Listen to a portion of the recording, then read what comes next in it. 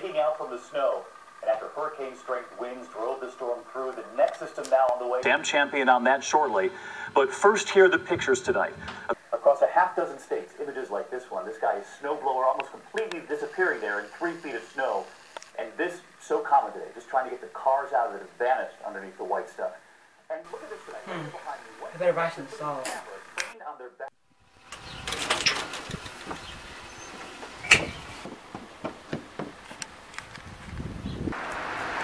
Don't buy salt! Where did you come from?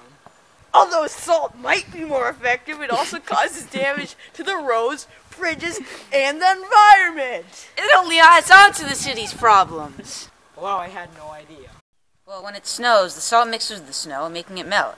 When the snow is melted by the salt, the resulting salt water makes its way into the ground and is absorbed by the plants, which become dehydrated and die. Water pollution is another problem salt causes. Some of the salt can end up in public reservoirs, so drinking water isn't always safe when too much salting has been going around. Also, people with high blood pressure are at risk because there's too much salt in the water. Also, it only takes 1 teaspoon of salt to permeate 5 gallons of water. Not quite.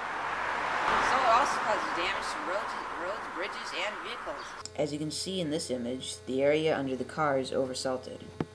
This oversalting causes corrosion to vehicles. Oversalting also causes corrosion to roads. Damage like this can be incredibly expensive to repair. Which is like doing this to a car.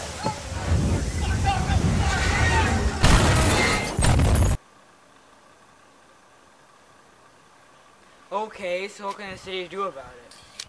Well, there's a couple things. In Farmington, Maine, workers seem to use modern technology to prevent oversalting.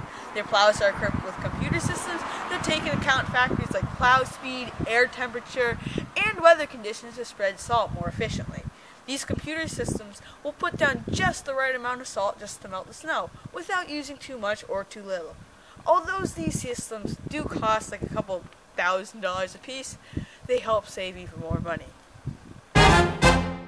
Okay, that's great. But wait, there's more! There are also some alternative chemicals to salt. Among them are calcium chloride and calcium magnesium acetate. Calcium chloride is a substance that can lower the freezing point of ice, helping to prevent its formation. Unlike sodium chloride, regular road salt, it does not harm plants or soil. However, calcium chloride can do harm to trees, especially evergreens, according to Washington State. Calcium magnesium acetate is a salt-free substance that is environmentally friendly. Unfortunately, it's about 15 times more expensive than everyday road salt. Seattle has a very different way of approaching the problems with snow. In fact, they hardly even get rid of the snow. The city packs down the snow and ice, forming a flat, hard surface to drive on. Their plows are also equipped with rubber edge blades to minimize the damage and the roads of manhole covers. The city also uses sand to make the roads less slippery, along with this chemical de-icer that works only at low temperatures. Seattle's system is efficient, but it's inexpensive.